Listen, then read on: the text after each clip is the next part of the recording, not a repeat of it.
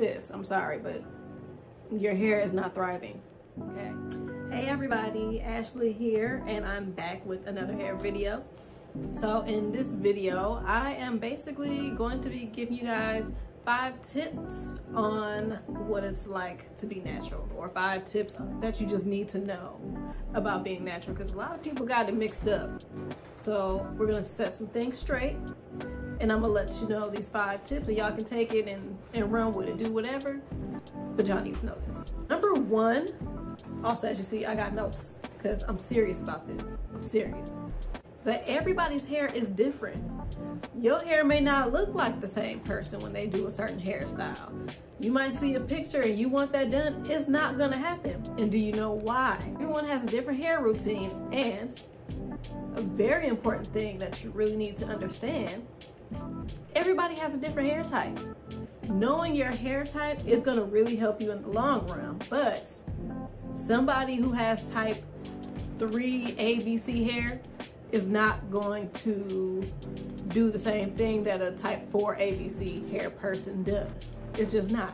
When I first became natural, maybe it was around 2016, the most popular natural hair videos were of girls who had, you know, like type 3 hair, which is fine because I enjoyed their videos. My problem was I didn't understand that my hair wasn't gonna turn out the same way. So they might do a wash and go or a twist out and only use some, you know, watery leave-in conditioner product and then gel, and their hair come out good. No sir, not me. It didn't work out that way. I tried it, my hair came out crunchy. I didn't know what the hell was going on. So like I said, you just gotta be realistic about your hair expectations. But not saying that you can't use the same products or do the same thing that a person with a different type of hair can do. It's just you might have to use the products a little bit differently.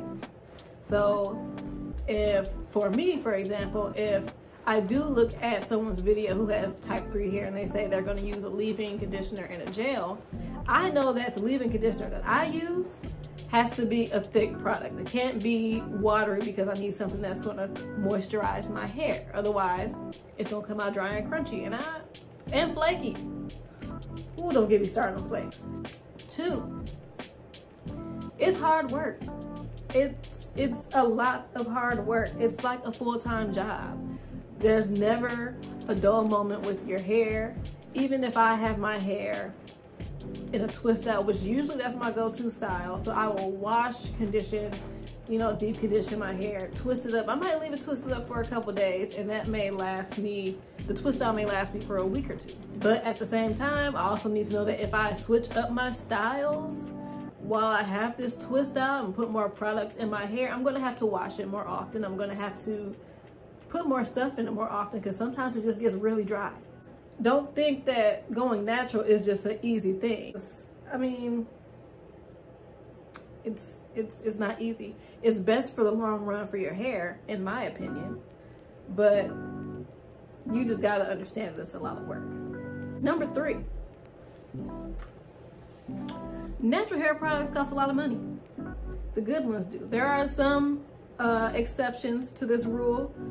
For example, African Pride has some good products for cheap. Their products are like $5 or $6 each. But for the most part, when I'm buying different products, I'm paying at least $10, $11, $12, maybe $15 at the lowest for these products. They cost a pretty penny. It's definitely an expense that you need to break down with your expenses when you're doing that. If you're trying to figure out how much money you spend a month, natural hair products needs to be an option in there because you spend a good amount of money, okay? And for some reason, there's this misconception with, you know, some black people that, well, there was a meme that was going around like, oh, once a girl goes natural, that means, you know, she ain't got no money. Pause, no. Because I've spent probably hundreds and hundreds of dollars on natural hair products over the years. If I wasn't spending that money, I could easily go buy me a lace front wig or whatever y'all doing with y'all hair. I could easily do all that, but the fact of the matter is, like I said before, I think being natural is better for the health of your hair. So, and me personally going natural was just because I wanted to embrace my natural curl pattern. I used to be one of those people that was always getting relaxers. I would always tell my other friends who were natural, like, no, going natural is not for me. My hair is too thick for me to be dealing with that all the time. Look at me now. Look at me now. My hair is fully reverted back to its natural state and I'm loving it. But yeah, if you want to go natural, you're probably going to spend a lot of money. Probably. You could probably find some ways around that, but yeah, you're probably going to spend a lot of money. Sorry about that. Okay. Number 4, and this is also very important because there are some people that are called natural hair Nazis out here and, you know, feel like if you're natural, you shouldn't want to wear a wig. You shouldn't want to straighten your hair, which, okay, you shouldn't want to straighten it all the time, but you can still straighten it and your hair still be healthy as long as it's done in the correct way.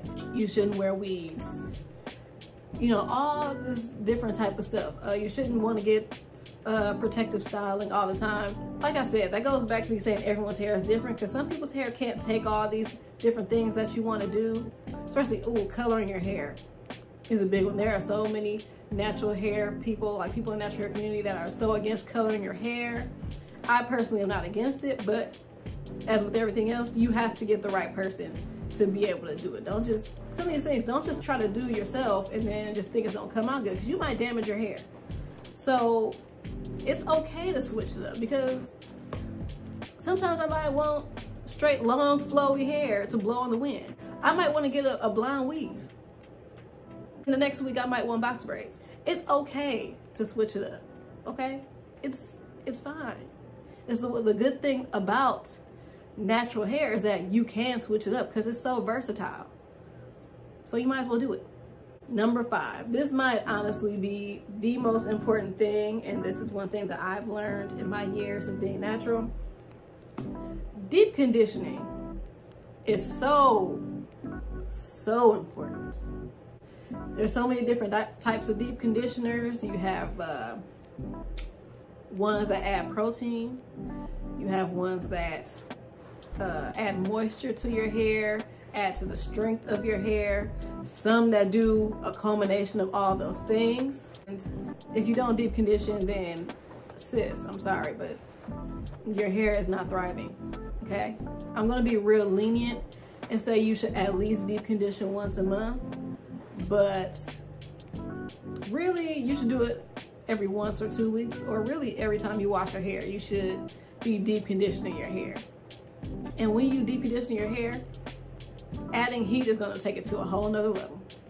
And I promise you, if you start deep conditioning your hair on a regular basis, your hair is gonna look a lot healthier. I mean, it's not gonna have as much breakage. I've seen it. It's not gonna have as much breakage. It's gonna be stronger. It's gonna be more moisturized. You'll be able to actually manipulate it more to have it do what you want it to do. It's the best thing to do for your hair. If you feel like your hair is lacking in some area, man, go to Walmart or Target and find a deep conditioner.